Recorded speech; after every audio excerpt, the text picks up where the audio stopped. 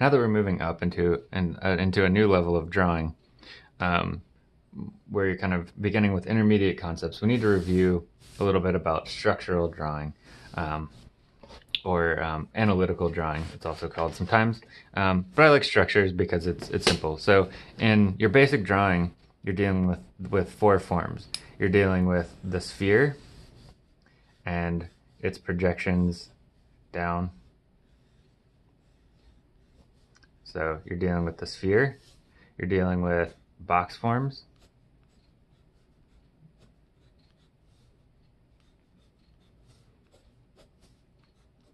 and how they project into space, and then you deal with cylinders,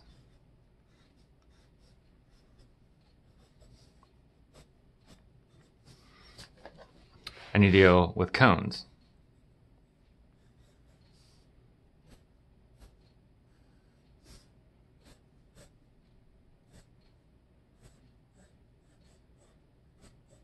So these are the four, what I call the four basic forms. You can draw a lot of things with this, especially when you start combining them. Now the important concepts to remember, probably the main one is the idea of the draw through, or the wireframe.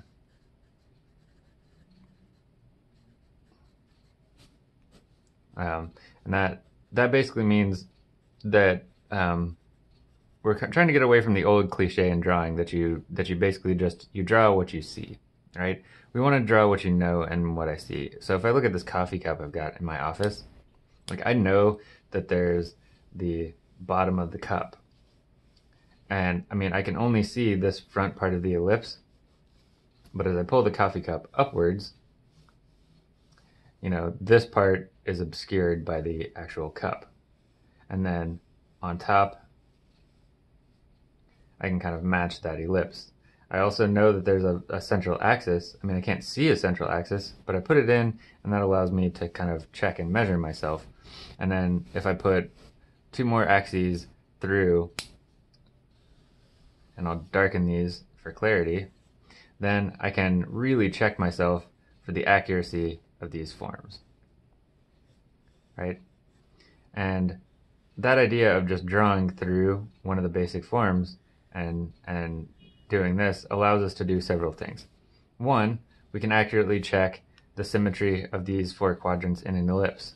Another thing that we can do is if the shadow begins right here, and this is the shadow side of the object, I can determine from this intersection point where the shadow hits the bottom of the ellipse, I can draw a line through the central axis point where the horizontal and vertical axes meet, and I can draw a tangent line on either side, and I know exactly where the shadow emanates from this coffee cup, right? So that is a way to logically and perfectly sort of construct this shadow, this cast shadow. And if you don't draw through, you have no idea where this point is, right? So drawing through gives us this opportunity.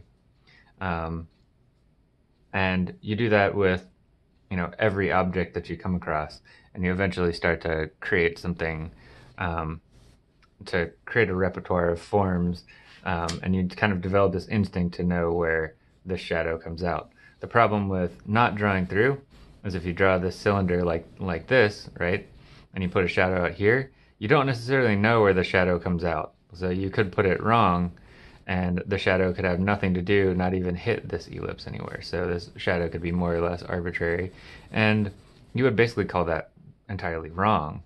And then the other thing that you can do is you can kind of determine, if there's an open cup, you can determine where the shadow is going to be on the inside of the cup, where it casts the shadow like this way, right? So it's just some logical things that you can do. And then when you start stacking forms, like if you have two books on top of each other, right? You could draw a box form for the book, right? And if you complete that by drawing the back and bottom, right? And these don't even have to necessarily be perfect for this to work. Then when you stack a book on top of it, right? Say the book's a little bit smaller, you know where that book hits on that form if you draw it from the ground up and you've drawn through. So you can kind of begin to stack up forms and add them. Now this can get really complicated. So what I like to do when I'm stacking things like this, maybe there's another book that runs across this direction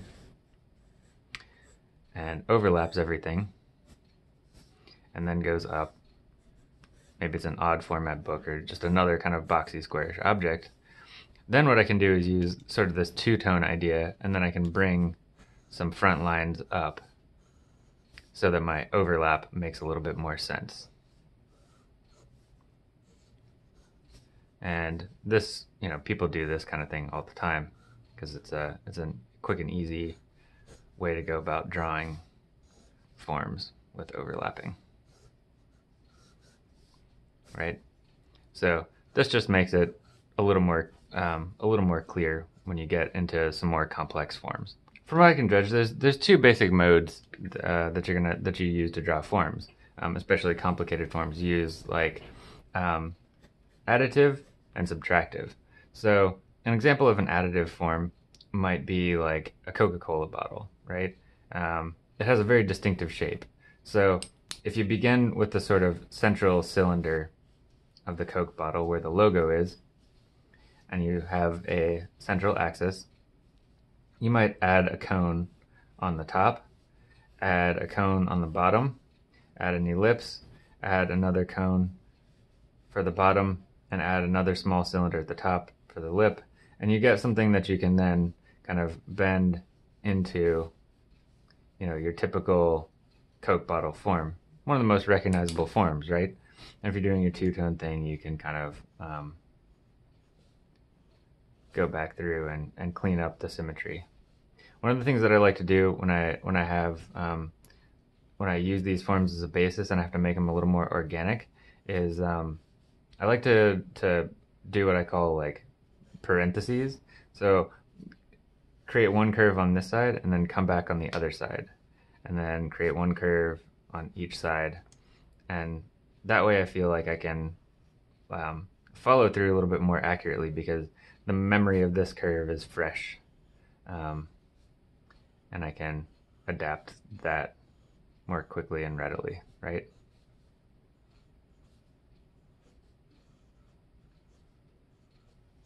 Okay.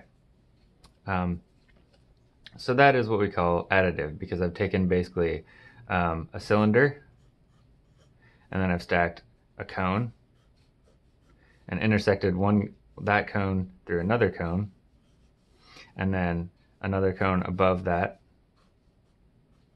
and then I've stacked a cylinder on top of that.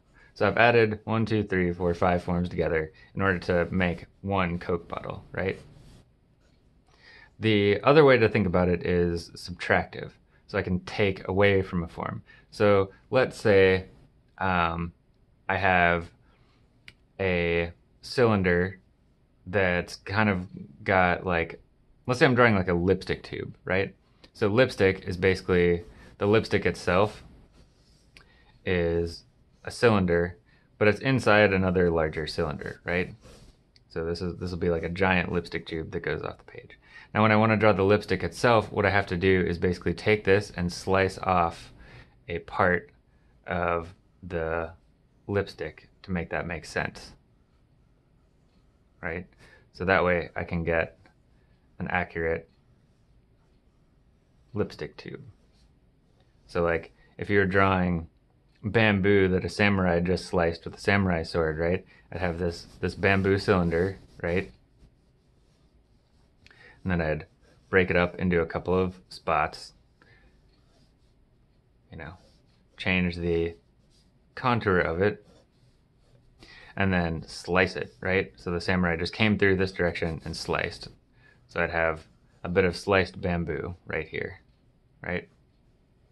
Then I draw the inside of the bamboo because it's hollow. And there I get sliced bamboo. So this is called subtractive. So I might see the sliced bamboo, but I can draw the complete one and then cut it apart. And so this is your plus, this is your minus, right? So those are basically the two working methods that I use to break down forms and make them simple, because I don't know how to draw a lipstick elliptic tube, but I know how to draw a cylinder, and I know how to subtract an ellipse or a section off of that cylinder, right? I don't know how to draw a piece of cut bamboo, but I can draw a long cylinder, subdivide it, change the contour, and then take a slice off of it. And you could do things with box forms as well. Like, let's say I had a box form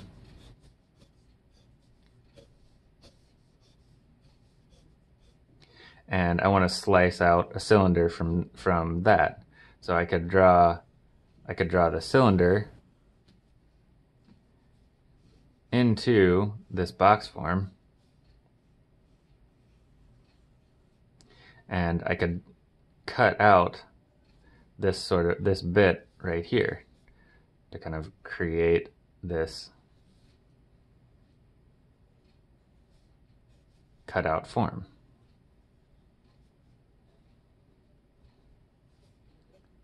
So that's another subtractive method, right?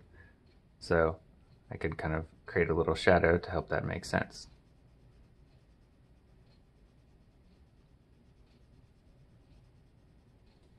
Right? So that's just kind of a simple way to go about it. And when you think of these forms, it always helps to hang on to a couple of concepts, right? So when you're drawing with these dimensional forms, some things can go wrong, just like with any sort of drawing style. So let's talk about what can go wrong. In a box form, what can go wrong is you draw out this box and you only draw the front side. That could be considered a mistake, because if you want to put the shadow behind it, you don't know where the shadow comes out on this back side, right? This is kind of just a guess as to where this comes out from here. So the correction to that is draw through the forms, right? Draw all of them. Now, one of the things that can happen is that you can draw a form in divergent perspective. So if we start with this line at the front, right?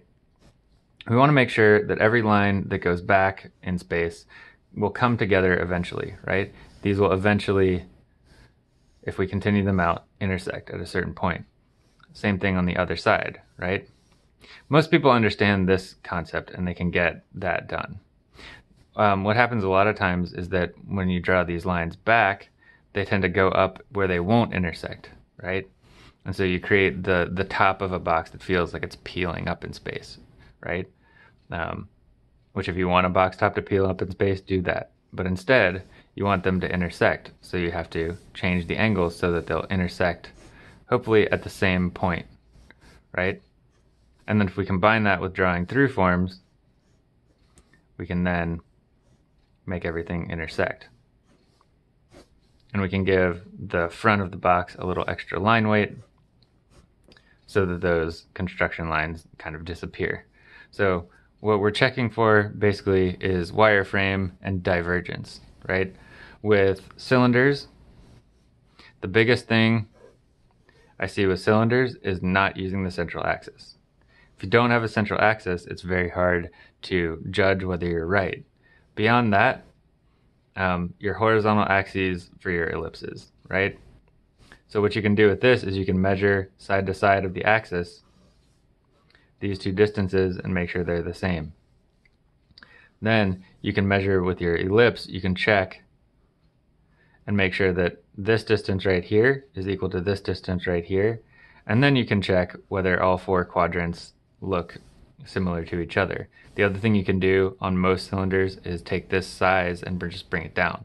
So here's your axis, and you can make the same size ellipse, and that usually works when you're drawing objects close up. So what we're looking for, mostly, this is the axis, right? A lot of people just skip over the axis and don't necessarily use it, and that leads to a lot of further problems. Now for me, structural drawing gets fun when it gets organic.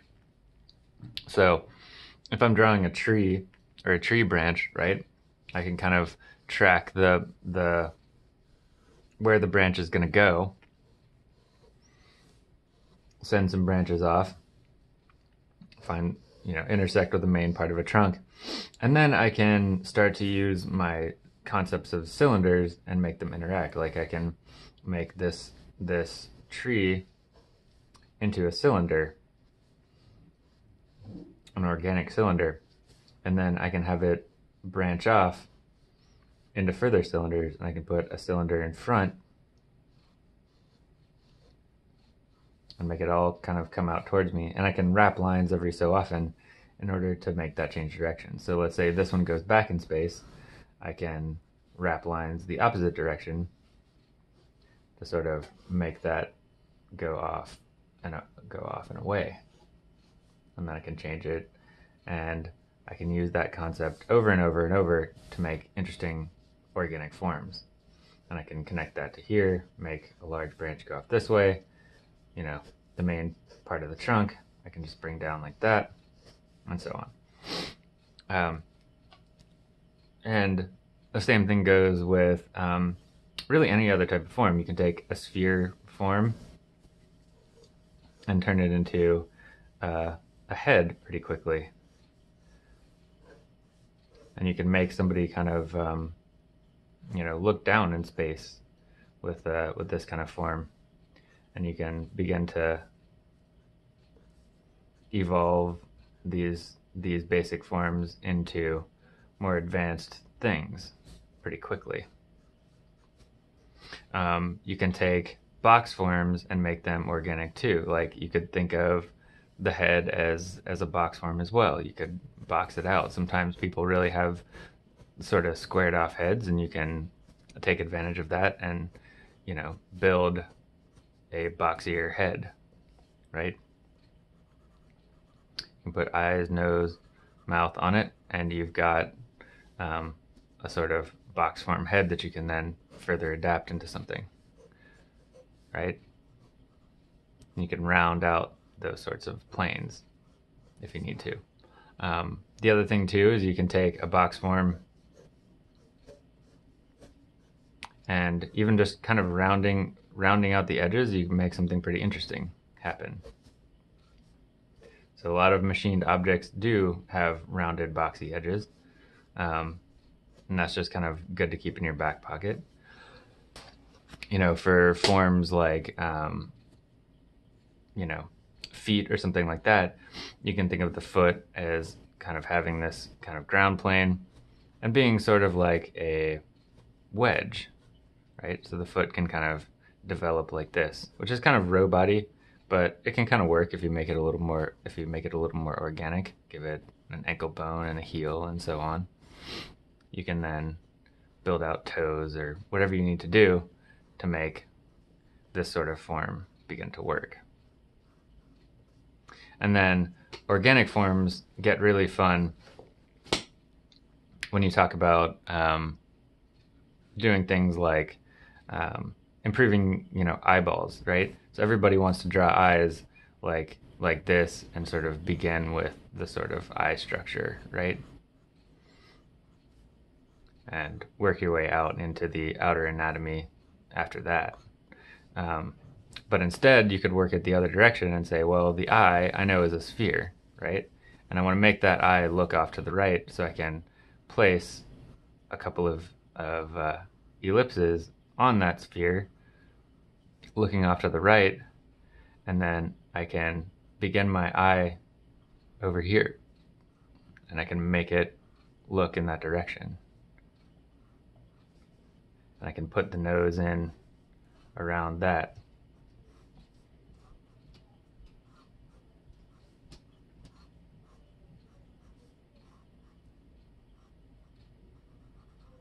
So that, I think, is where forms get interesting.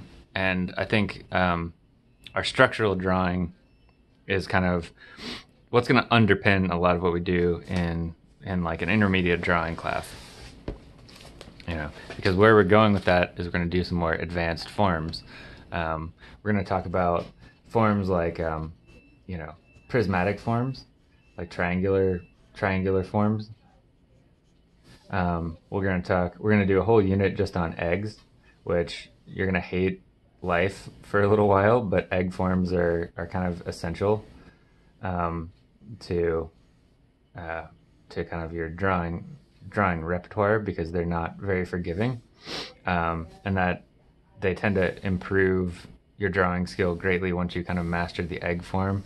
We'll do things like triangular pyramid structures, and talk about how to do forms like that. We'll do maybe some rectangular pyramid structures, and talk about how to just kind of go directly to these more advanced forms without kind of breaking them down from their component parts.